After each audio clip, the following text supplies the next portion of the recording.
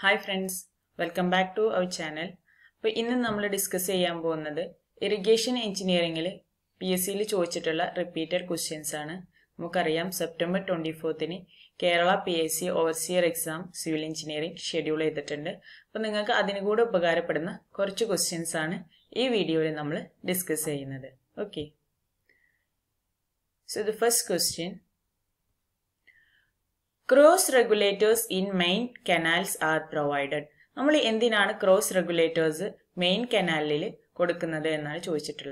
Option A, to regulate water supply in the distributary. Option B, to increase water head upstream when a main canal is running with low supply. And option C, to overflow excessive flow of water. Option D, none of this. So, we main canal cross regulators to increase the water head upstream when main canal is running with low supply. Low supply is main canal engil distributor water adinte adhe level upstream level increase cheyan venditana nammal cross regulators kodukunnathu. Okay. Next question. Given information is that total mass of water required for the growth of a plant is 285 kg and the mass of marketed crop is 19 kg. Find the transpiration ratio. നമുക്ക് ഇവിടെ transpiration ratio കാണാനാണ് ചോദിച്ചിട്ടുള്ളത്. അപ്പോൾ transpiration ratio എന്ന് പറഞ്ഞാൽ it is the total water transpired divided by the dry weight of crop. Okay. Total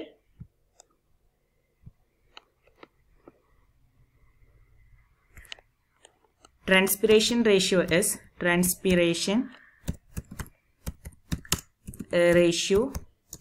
is equal to total water transpired divided by dry weight of crop. This is transpiration ratio equation. Okay, so here നമുക്ക് തന്നിട്ടുണ്ട് total water transpired എന്ന് പറഞ്ഞാൽ എന്താണ് തന്നിട്ടുള്ളത് 285 kg ആണ് തന്നിട്ടുള്ളത്. So 285 divided by dry weight of crop തന്നിട്ടുള്ളത് 19 ആണ്. So answer വരുന്നത് 285 by 19 15 ആണ്. നോക്കൂ നമ്മുടെ ഓപ്ഷനിൽ 15 ഉണ്ടോ എന്ന് നമുക്ക് നോക്കാം. 15 എന്ന് പറഞ്ഞിട്ടുള്ള ഓപ്ഷൻ ഉണ്ടോ? ഉണ്ട്. So ഓപ്ഷൻ D ആണ് ആൻസർ 15. Okay. ഇനി അടുത്ത question. What is the name of water which flows under gravity? നമുക്കറിയാം സോയിലിൽ പല ടൈപ്പ് ഓഫ് വാട്ടർ ഉണ്ട്. അതിൽ ഏത് വാട്ടർ ആണ് അണ്ടർ ഗ്രാവിറ്റി ഫ്ലോ ചെയ്യുന്നത്? ഹൈഗ്രോസ്കോപ്പിക് വാട്ടർ ഉണ്ട്, ഗ്രാവിറ്റി വാട്ടർ ഉണ്ട്, കാപ്പിലറി വാട്ടർ ഉണ്ട്, റെസിഡ്യൂ വാട്ടർ ഉണ്ട്. ഇതിൽ ഏത് വാട്ടർ ആണ് അണ്ടർ ഗ്രാവിറ്റി ഫ്ലോ ചെയ്യുന്നത്? സോ ഈ പേരിൽ നിന്ന് തന്നെ നമുക്ക് മനസ്സിലാക്കാൻ പറ്റുന്നുണ്ട് ഇറ്റ് ഈസ് ഗ്രാവിറ്റി വാട്ടർ ആയിരിക്കും. Gravity water. ഓപ്ഷൻ ബി ആണ് answer. Okay, next question. How many days are generally taken to obtain field capacity after free gravity drainage? Free gravity drainage ന് ശേഷം എത്ര ദിവസമാണ് സോയിൽ എടുക്കുന്നത് to obtain the field capacity attain ചെയ്യാൻ? അതായത് മുഴുവൻ water gravity മൂലമുള്ള മുഴുവൻ വാട്ടറും ഡ്രെയിൻ ചെയ്തതിന് ശേഷം എത്ര ദിവസമാണ് ഫീൽഡ് കപ്പാസിറ്റി അറ്റൈൻ ചെയ്യാൻ സോയിൽ എടുക്കുന്നത്? So it is 2 to 5 days ആണ്. Okay. Next question. Up to which point plants can extract water? ഏത് പോയിന്റ് വരെയാണ് പ്ലാന്റ്സിന് വാട്ടർ എക്സ്ട്രാക്ട് ചെയ്തെടുക്കാൻ പറ്റുക? Option A saturation point, option be permanent wilting point, option C hydration point and option D dissolution point. So permanent wilting point വരെയാണ് പ്ലാന്റിന് water absorb ചെയ്യാൻ capacity ഉണ്ടാവുള്ളൂ. എന്താണ് wilting point? പ്ലാന്റിന് ഒരു പോയിന്റ് എത്തിക്കഴിഞ്ഞാൽ വാട്ടർ സോയിലിൽ കുറഞ്ഞ് ഒരു പോയിന്റ് എത്തിക്കഴിഞ്ഞാൽ പ്ലാന്റിന് അതിന്റെ റിജിഡിറ്റി നഷ്ടപ്പെടും. പ്ലാന്റിന്റെ വാട്ടർ കുറഞ്ഞു വരും. സോ അതിന് വാട്ടർ വലിച്ചെടുക്കാനുള്ള ആ ഒരു കപ്പാസിറ്റി നഷ്ടപ്പെടും. അതിനെയാണ് നമ്മൾ വിൽറ്റിംഗ് പോയിന്റ് എന്ന് പറയുന്നത്. പ്ലാന്റിന്റെ റിജിഡിറ്റി നഷ്ടപ്പെടുക. സോ പെർമനന്റ് വിൽറ്റിംഗ് പോയിന്റ് എന്ന് പറഞ്ഞാൽ പിന്നീട് നമ്മൾ പ്ലാന്റിന് വെള്ളം ഒഴിച്ചു കൊടുത്താലും അതിന്റെ ഒരു പഴയ പൊസിഷൻ റിക്കവർ ചെയ്യാൻ പറ്റില്ല. അതാണ് പെർമനന്റ് വിൽട്ടിംഗ് പോയിന്റ്. ഇനി ടെമ്പററി വിൽട്ടിംഗ് പോയിന്റ് ഉണ്ട്. ടെമ്പററി വിൽട്ടിംഗ് പോയിന്റ് എന്ന് പറഞ്ഞാൽ വെള്ളം നഷ്ടപ്പെട്ട് കഴിഞ്ഞാൽ പ്ലാന്റിന് അതിന്റെ റിജിഡിറ്റി നഷ്ടപ്പെട്ടു പോയാലും നമ്മൾ വീണ്ടും വെള്ളം ഒഴിച്ചു കൊടുത്താൽ പ്ലാന്റ് വീണ്ടും വളർന്നു വരും. അതാണ് temporary wilting point.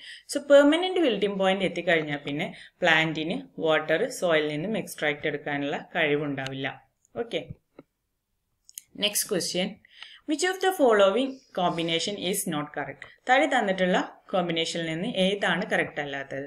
Feeder canal, no direct irrigation is carried out, protective canal constructed as a relief work during the famine, and lined canal provided with a lining of impervious material on its bed, and contour canal provision of cross drainage work is not required. ഇതിൽ matching അല്ലാത്ത option ഏതാണ്? Feeder canal നമുക്കറിയാം, അതിൽ നിന്നും direct irrigation നമ്മൾ ചെയ്യാറില്ല.